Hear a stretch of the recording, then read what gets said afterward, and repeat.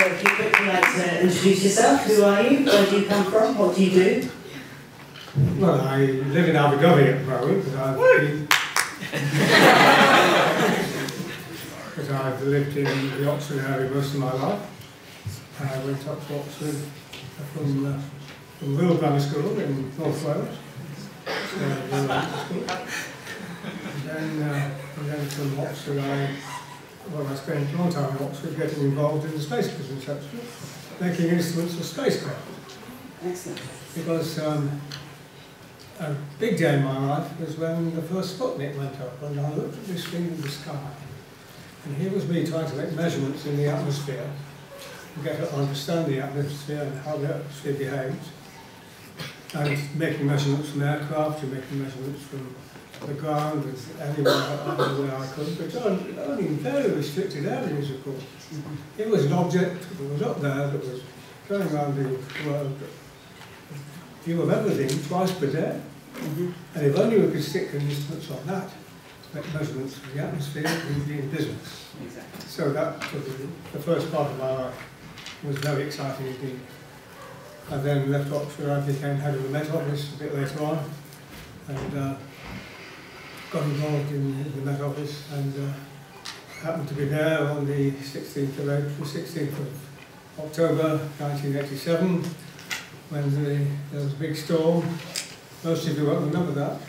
But I've heard stories. I've heard stories. My parents lived in South But it was 15 million trees blown down in southern England, and we didn't do a particularly good forecast.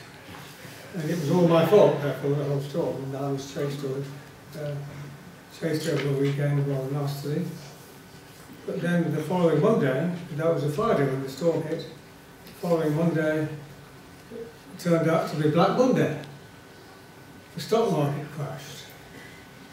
And they weren't interested in me anymore. And they went to go and tackle other people. So that was an interesting day in my life.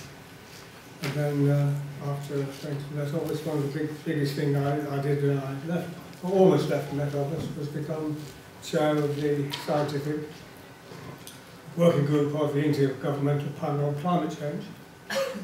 And that was fascinating task, trying to understand climate change. Getting together the world scientists, we got thousands of us together actually, one form or another, to try to tackle the problem and see how the Earth was really behaving and what we had to do about it. And I'll tell you a little bit about that later on now. Excellent. Well, thank you very much, and over to you for your talk. Okay. Thank you.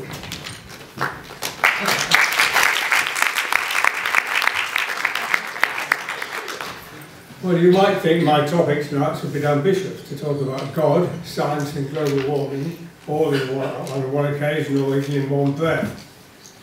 But there's a lot to be said for putting things together, for putting big things together, trying to look for big pictures.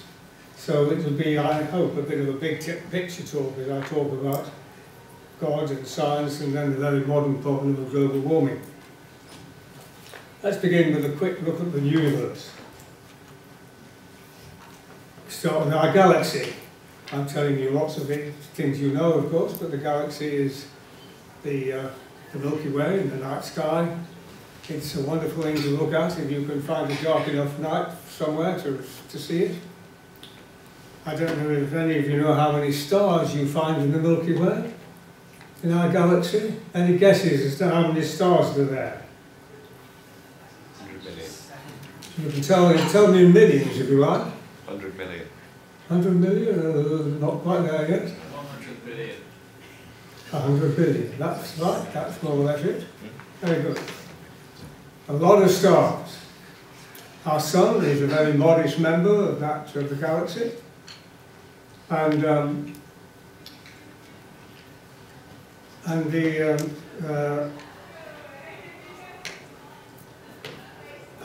as I say, 100 billion stars there,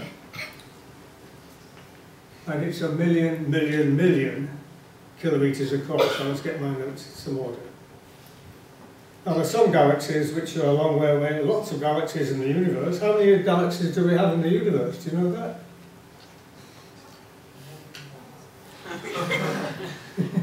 1,000 million galaxies. Sorry, 1,000 billion. I get these numbers mixed up. We have about the same number, actually, about a billion galaxies in the universe. And let me move this on. There we are. Here is a picture taken by NASA from one of its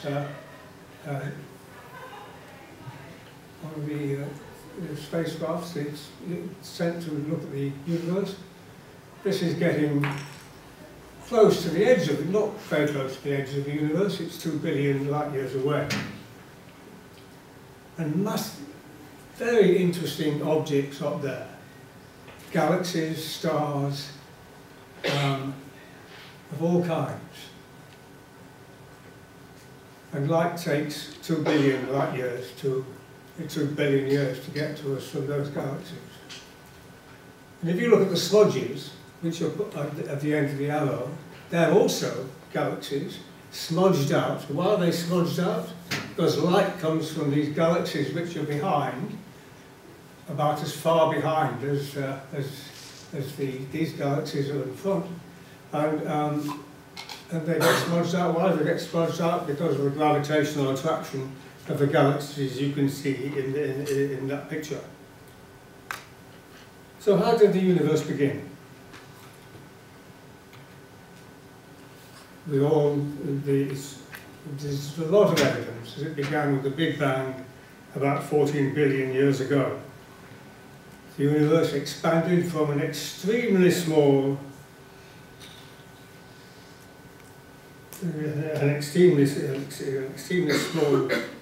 ball, or whatever it wasn't a ball, it was a point, extremely dense, and a very hot beginning. And it gradually expanded quite fast to begin with. And protons and neutrons and electrons were formed, and atoms also, eventually, of hydrogen and helium. And as the universe expanded, gravity helped the stars to form. And how many stars do we have in the universe?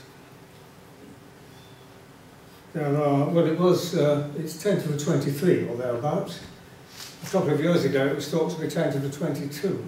It's gone up by a factor of 10 over the last few years. So that's an awful lot of stars. And each of these stars is a stellar kitchen. These kitchens start with hydrogen and helium, and then as stars contract and get hotter, more complex atoms formed. The elements we all know in the periodic table: lithium, beryllium, carbon, oxygen, all the way up the periodic table to iron. And then, from time to time, big stars explode in what are called supernovae. That's an event in the Crab Nebula, which was observed, actually first observed by Chinese astronomers on the 4th of July, 1054.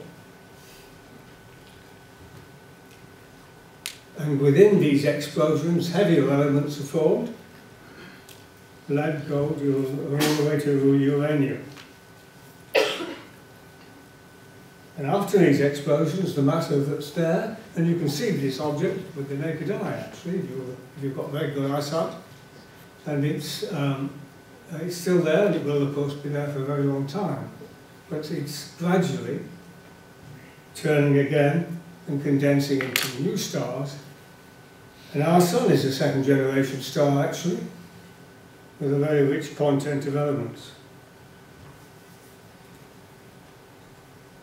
And then we're here on Earth. And for human life to be possible, we need all those elements that have been made by these processes which have occurred within the universe. And in order for that to occur, the universe had to be extremely large, extremely big, extremely old, because it takes a long time, and incredibly fine-tuned. I won't tell you about the fine-tuning, because right at the beginning, it had to be the start of the Big Bang. have to be so fine-tuned to an incredible degree in order for the universe to be the sort of universe we have. So you might ask the question, was the universe made with humans in mind? It's an interesting question to ask. There may be, of course, other creatures all over the place in the universe, for all we know, which might have been in mind too. But without the universe, there's no way that humans can have been formed in the way we know. So that's the story of the universe. And Albert Einstein, probably one of the greatest scientists who ever lived, used to say the most incomprehensible thing about the universe is that it's comprehensible. So another question we're bound to ask also is there intelligence behind the universe?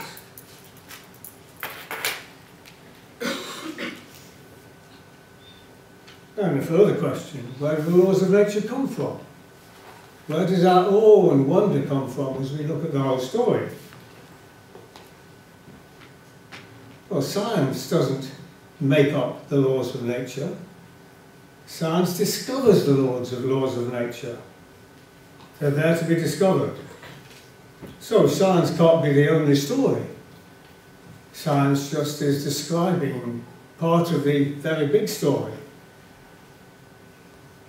Science can't be the only story, but there's more actually, because that's not all. Sometimes said the most complex thing we have knowing the universe is here. Lots of them around this room, our brains. What goes on in our brain? Our mind. We can think, we can feel. We have what we call personality. Where do all these things come from? What is mind? Have you ever seen a definition of mind that's satisfactory? There isn't one that I know of. I'd like to know if you know of one that's absolutely satisfactory. We have mind and personality. And if we have minds and personalities, if God is the creator of the universe, and if we have a, or if we believe there is a creator of the universe, does he have personality too? Does he have a mind? And there's obviously a possibility, maybe a likelihood, that the creator would just walk away from the universe. Not know quite where he'd go, but he wouldn't want to do that. He'd want to enjoy the universe he'd made. So, what I'm trying to suggest to you, that if I or you might know the creator of the universe personally, that really would be very fantastic. One of the greatest things that we could ever attain to. And my answer to that is absolutely yes. Most fantastic thing that could happen to me or to you is to come into some contact with the creator of the universe. Also ask the question, of course, where is God? If he's the creator, we think of him as creator outside the universe. But he also comes into the universe, perhaps, in some ways. Why should he keep out of it? He's very concerned with what he's made, as any creator would be. And as its creator and sustainer, he knows it through and through. Not just made the universe and gone away, he's taken a great interest in it. So if God is the creator, then the science we do is God's science. I've been a scientist all my life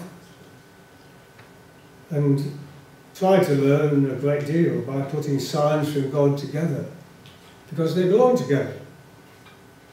A very exciting exploration and worth exploring, a very big story.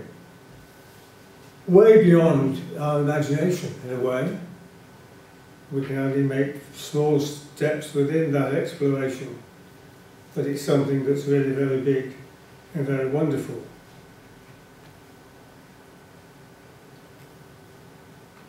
And part of that also, another thing about science before I come on to that. Science produces a very big story covering, I mean, it's growing all the time. The scientific project, trying to understand the science of everything, has become extremely vast. But the remarkable thing about it is that the more we find out, the more we realise that there is to find out. So it's not a converging process, it's an expanding process. The scientific story gets bigger and shows no sign at all of stopping its expansion. And that's worth turning over in your mind to realise that here is the story of science, which is just growing and growing and growing and shows no sign at all. In fact, it's expanding all the time. And that's not surprising if you believe in God, because God has something very big out there. And God is way beyond our imagination too, way beyond anything we can imagine. And the little we find out about God, the little I tried to find out about Him, leaves me with the realisation that there's so little I understand, there's so little I know, and yet there's so much more to find out. A fantastic, expanding scene. And we've been put to look after that and to make sure that it's not ruined in any way.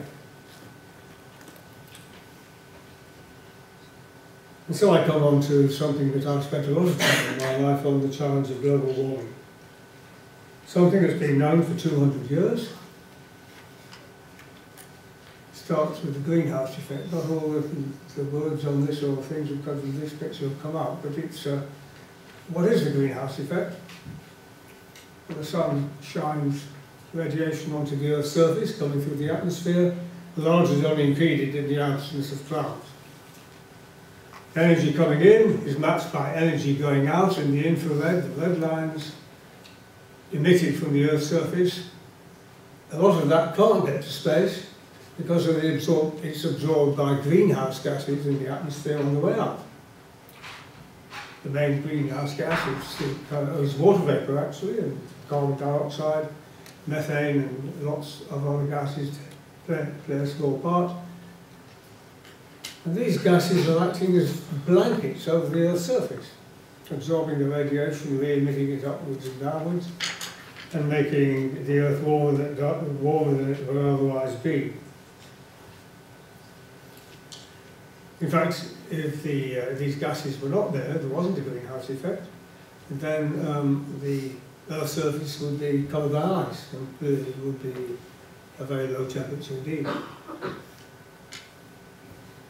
But because they're there, we have quite a good temperature for humans and all sorts of other creatures to live, because we've adapted to it.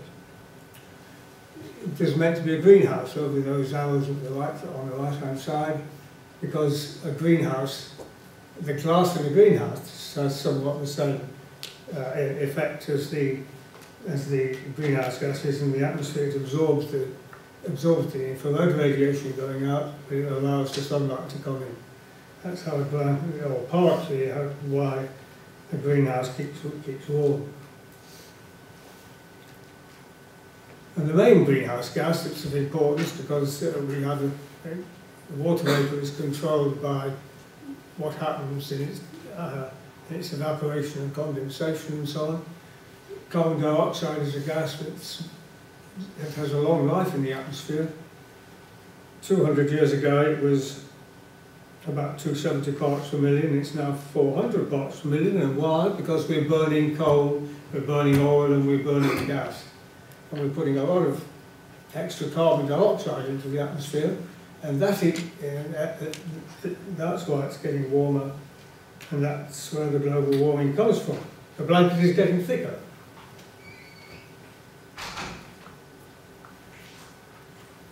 There's a lot of CO2 and all things, stuff going into the atmosphere from a power station. That one's actually just closed down because it was too old to satisfy all sorts of regulations, European regulations. They're going to possibly rebuild it, and I hope they will put in carbon capture and storage when they do that. So how is the Earth warming, and how much is it warming? That's the mean temperature change from the 1950s to 2000, the first 10 years ago or so.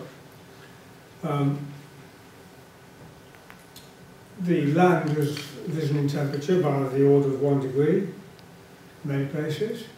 The sea, of course, is only warmed by less than half a degree on the whole over this period. So the average is still well under 1 degree. You think, well, what on earth is that? It's too small to be bothered about. But it isn't actually, because this is over the whole world. And the difference between the middle of an ice age and the warm periods in between ice ages, in terms of global average temperature, is only 5 or 6 degrees. So if we get 1 or 2 degrees going, that's a good fraction of an ice age. So and it's happening very fast.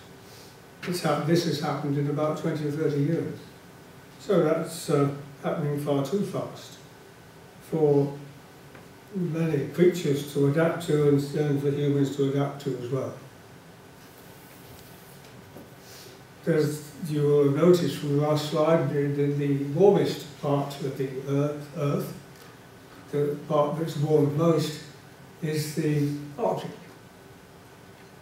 The white on this picture is the sea ice on the 21st of September 2012, which is about the smallest area of sea ice, by the time of the smallest area of sea ice during the annual cycle. The pink line is the average September temperature, September coverage of sea ice during the period from 1980 to 2000. And you'll see half of the ice is gone. Half of the sea ice has gone over that period.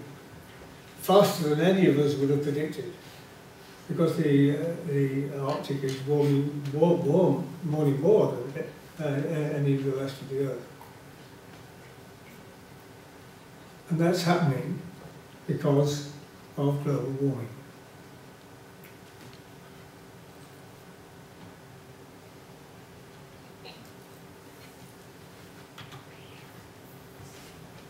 Now let's move on a bit to predictions of what the temperature will be later in the century.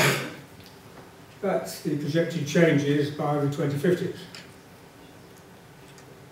And I won't tell you, these calculations are made by computer models of the climate, which are tested against the way in which the actual climate has been altering over the last 30, 40 years, and so we have some confidence in these extrapolations. The warmest temperatures then on land will be between 3 and 5 degrees C, and that's a big lot. The oceans will be almost a degree warmer, and that's a big change for the oceans. In fact, something that's been people have concentrated on measuring over the last 10 years or so has been the temperature down in the oceans, down to 2 kilometres or so, 2,000 metres. Just to discover whether the ocean as a whole is warming up, and it is. The temperature of the ocean as a whole is warming up substantially, but it takes an awful long time for the oceans to warm up. There's 100 times more more capacity, thermal capacity in the oceans than there is in the atmosphere. So it's not surprising it hasn't warmed up very much yet. And it will carry on warming for a long period into the future. Because the whole thing is the oceans are out of equilibrium now with the balance at the surface. So even if we turned off all the emissions of carbon dioxide tomorrow, we stopped global warming happening from tomorrow, the oceans would warm for the next century and catch up with the temperature of the atmosphere.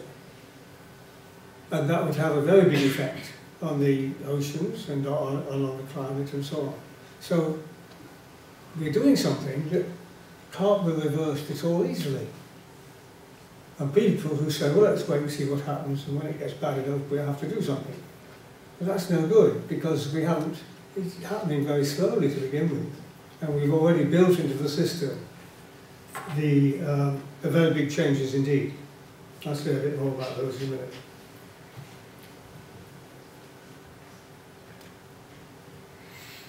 I'll just talk about three impacts of climate change, three of the main impacts. First of all, sea level rise. We're talking the best part of a metre before the end of this century in average sea level rise around the world, because of what we've done already and are continuing to do. Even if we've reversed it quite a lot or slowed it down quite a lot, we're still getting the best part of a metre. It's Bangor will notice it, of course, because the Bangor Straits will notice it. Go to Bangladesh. There's the 1, 2, 3 and 5 metre contours. There are 10 million people living within the 1 metre contour. And where do those people go? The Indians are building a fence around the frontier to keep them out. And that's only a small part of the problem, because you have 25 million people in southern China, you have lots of islands which are no more than about 2 metres above sea level in the Indian and Pacific Oceans, and they're going to, a lot of those will disappear as places where people can live. Where are they going to go? And so on around the world. And a lot of the world's population lives very close to the sea, and they're going to have many cities in the world will have to spend billions in trying to cope with the problem.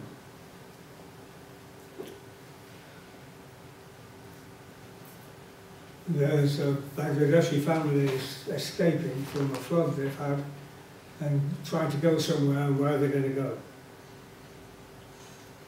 Heat waves.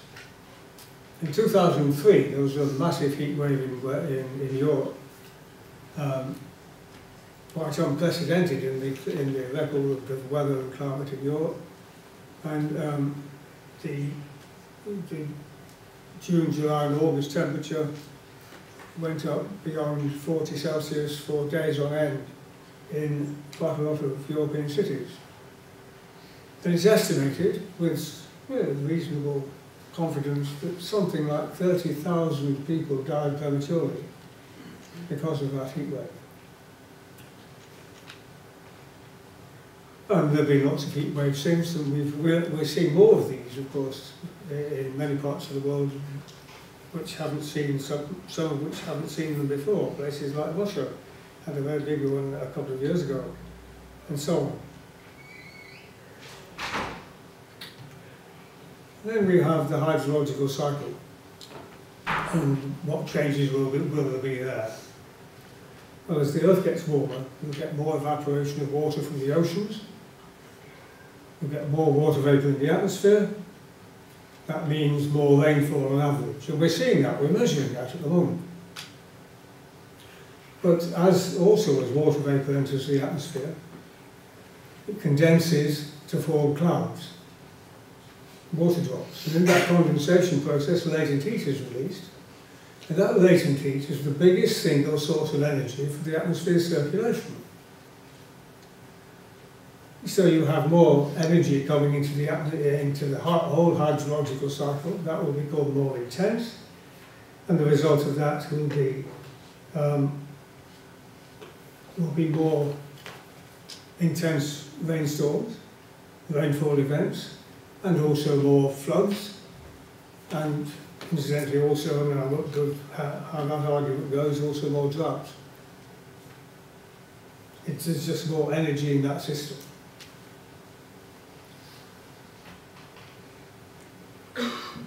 Now, floods and droughts are the most damaging of the disasters we know on Earth.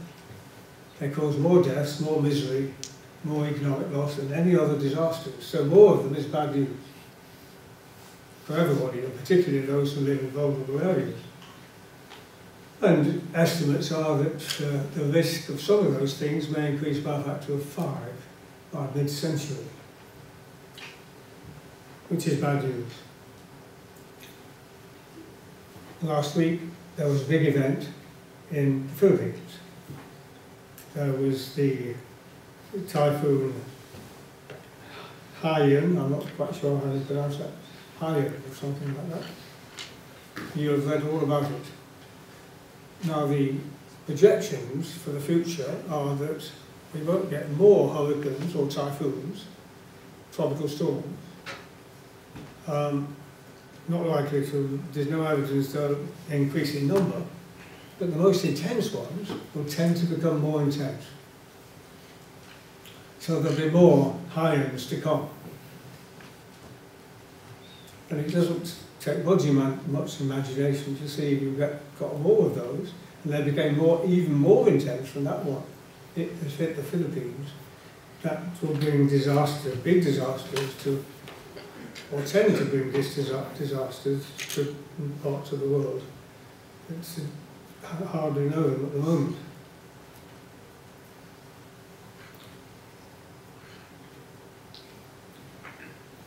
And drought is also a terrible thing. It lasts a long time, of course, and you don't hear so much about it. But droughts there have been longer droughts during recent years than we've had usually before, and that in particularly places like Africa, where they don't know how to cope with it, is a big problem. So there we have a summary of some of the impacts this century. I've talked about most of those things, so I'll just move on from that, but it's a rather frightening story. So what can we do about it? In 1992 there was the Earth Summit in Rio de Janeiro, which was looking at these problems, looking at problems of the environment, and a World Climate Convention was set up involving all nations. And the general view emissions by developed nations had to go down and not up to allow some room for developing nations to grow in their use of greenhouse gases, of fossil fuels, in order for their economies to grow. In fact, the developed world has not reduced its emissions very much. Nothing like as much as it should have done. And the developing world has been, like China and India, have been growing theirs very substantially.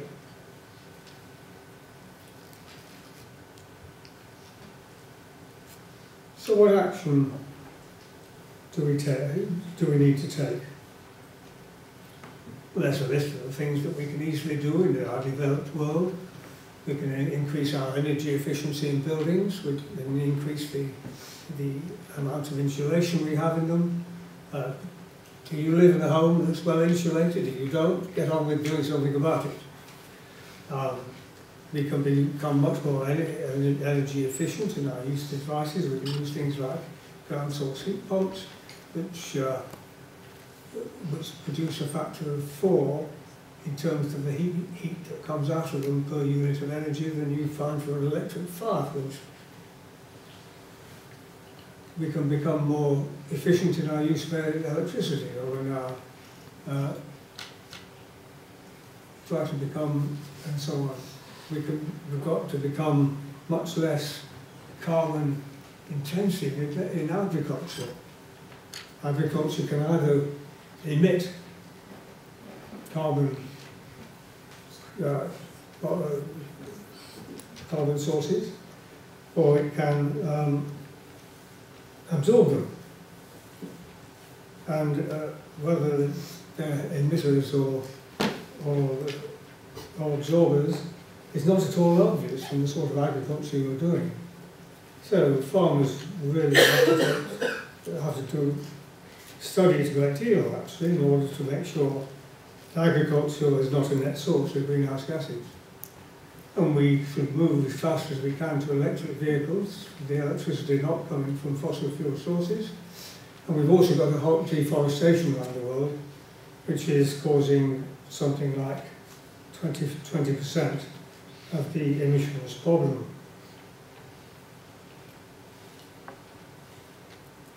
And just very quickly, there's a big solar array somewhere in America. The solar energy is one possible source.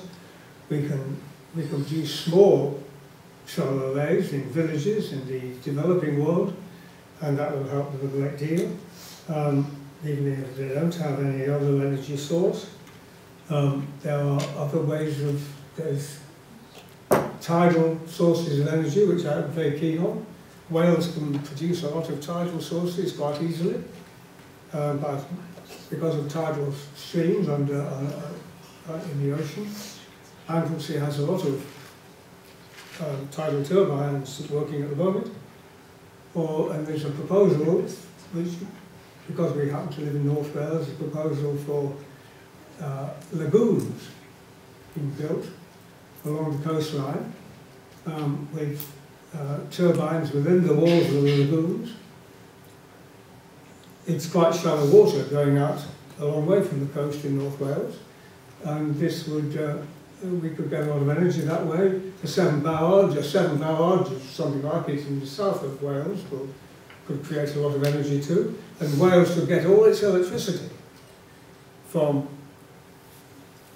joining together sources in the north and sources in the south, because the tides come in at different times and you fill the whole day in that way. So there are lots of things we can do. We just have to get on with it and do it. So let me leave you with a few general thoughts.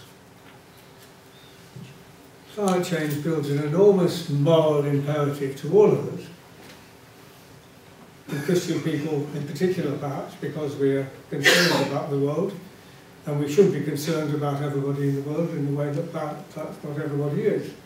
But it's a moral imperative for everybody, because in the rich world we've grown rich because we've had cheap coal and oil and gas. We didn't realise the damage we were causing, especially to poor countries. And so the rich countries must reduce the damage by developing and assist poor countries to develop sustainably.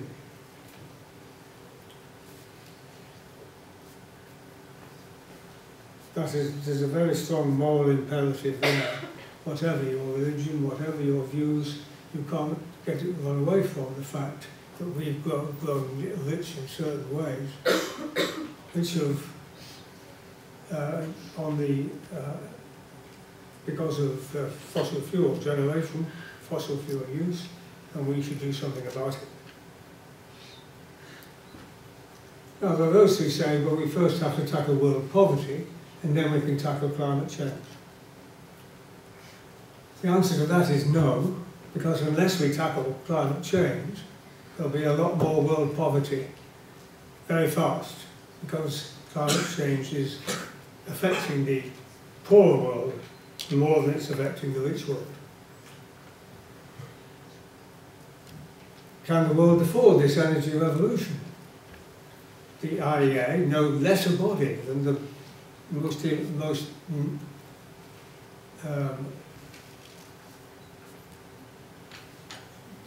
the best body in the world for doing something about it, or for telling us to do something about it.